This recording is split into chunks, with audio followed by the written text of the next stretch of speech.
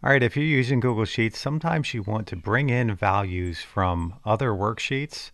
So in this case, we want to bring in values into this summary tab that says all locations, and we want to bring them from some of these source worksheets.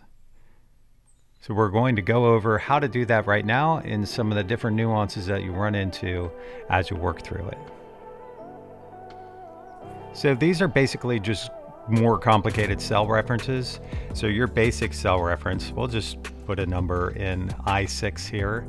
If we wanted to bring that into F6, you just hit the equal sign, and this little gray bracket underneath here is saying it's waiting for data, so it doesn't have a whole formula yet. And you can just left click on I6. Hit enter, there it is. You bring the value from I6 into F6. Now, in order to get that value from another worksheet, we're just going to add a little bit extra. So we'll delete these. And the value that I want, New York, January 2019, is actually in the New York Q1 worksheet.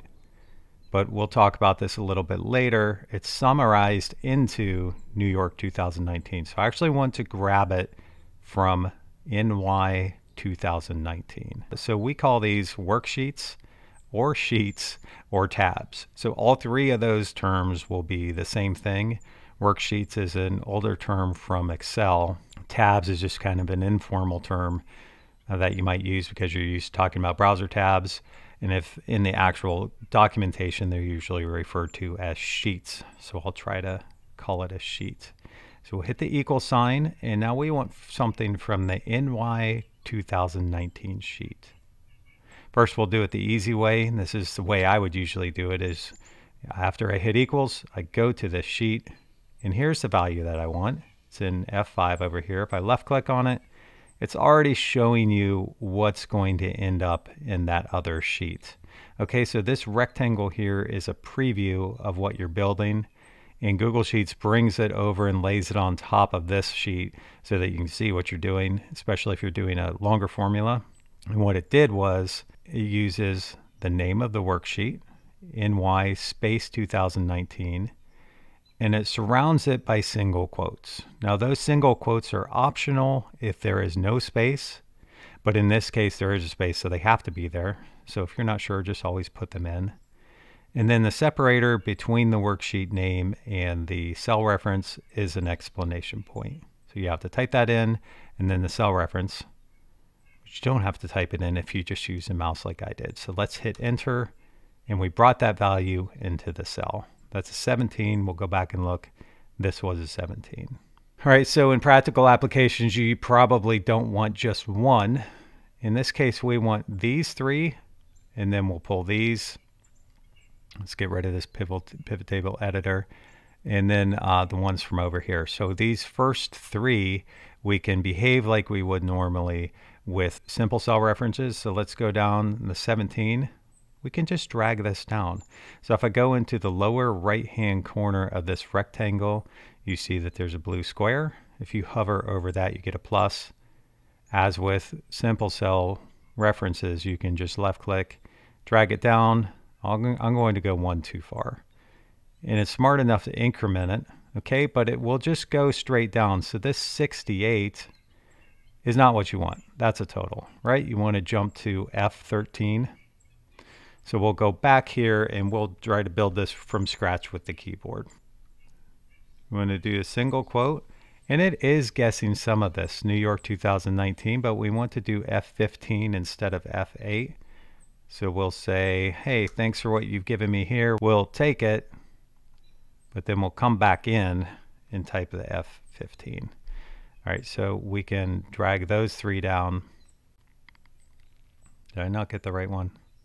We wanted F13.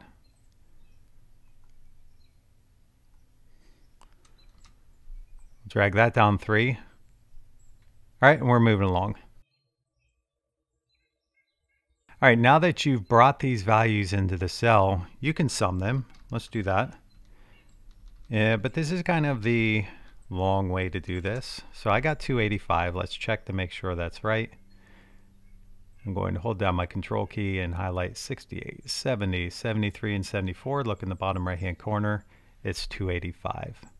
So we know our sum formula is working, but you don't have to bring all of these values into this worksheet in order to then just do a sum on them. So you could just build a longer formula, and before I build this formula, what I'm going to do is I'm going to take this window, I'm going to put it on the left-hand side, and then I'm going to open up a new tab in my browser, put it over on the right. I lost it. Where'd it go? Here it is. Put it over to the right. I will take this website address. I'll paste it into this browser. So I have the same worksheet up twice, and because I want to see these cell ranges here.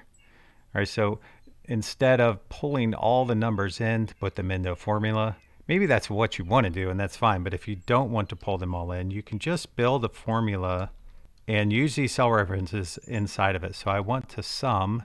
The first value is New York 2019.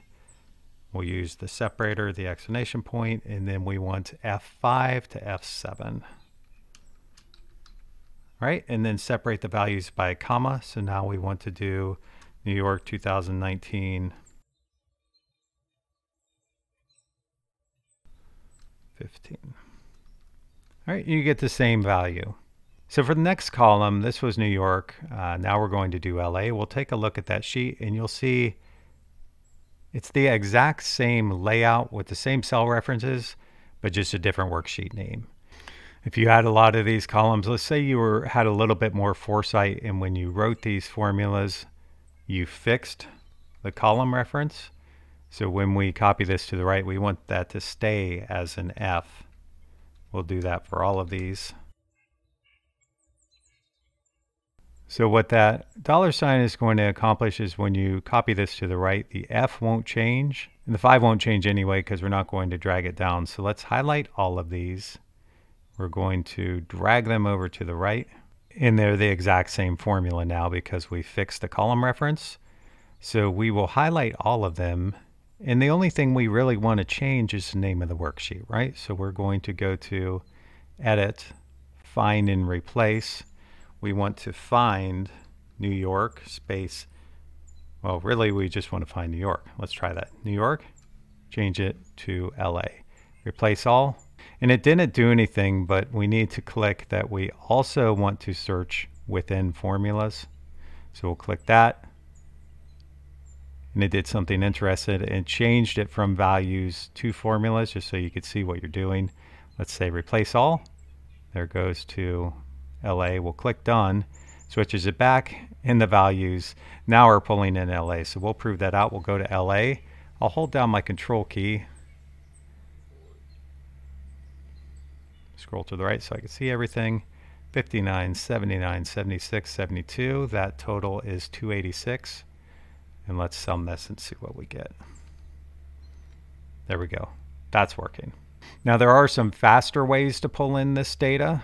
So I had used this file for another video quite a while ago, and what I had done here was create pivot tables from a different worksheet. So if I left click into one of these, we'll just maximize this for now. Zoom in. Each one of these pivot tables is made from a different worksheet, but it's done in the exact same way. So when I click into one of them and I look at the source, which is this top row, and you hover over, it says select data range. The data range just has a worksheet name before it, right? And single quotes, explanation point, and then the cells. So you'll see this throughout as you work with worksheets more, that other worksheets are referenced and sometimes it's built in and you don't even know how it's being done. All right, we're going to step down a level here and work with these tabs a little bit. Call them tabs, we call them sheets, worksheets, whatever. New York Q1. This has a lot of data, right? So the New York 2019 was more of a summary tab. This is more of the actual transactions. So there's 36 rows here. And let's go back to all locations and say we want to pull in, let's just say we want to pull in all of that data, right? So there's a few different ways to do it. Let's just go down to some empty space. So we'll say a cool function called sort. So this returns an array, meaning that it will write out all the data to below it and to the right of it, not just in this one cell. Sort, and then the range is going to be, here we go, single quote, Q1, exclamation point for the separator, and then we'll say A1 to C36. All right, and so once to know what column to sort it on, we'll say column 1. That's where the dates were. It is ascending or not, we'll just say true. Make it in ascending order and hit enter. It looks like the headers disappeared, but if you go down to the bottom, it sorted those headers because it put them on the bottom. What you could do is just make the range start in A2 and then copy and paste the headers in. That way it won't sort them like it's part of the table. All right, so that's a fast way to bring the data in.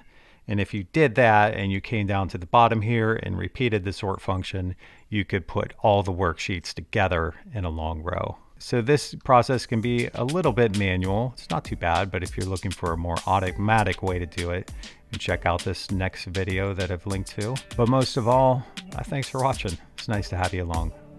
I'll see you in that next video.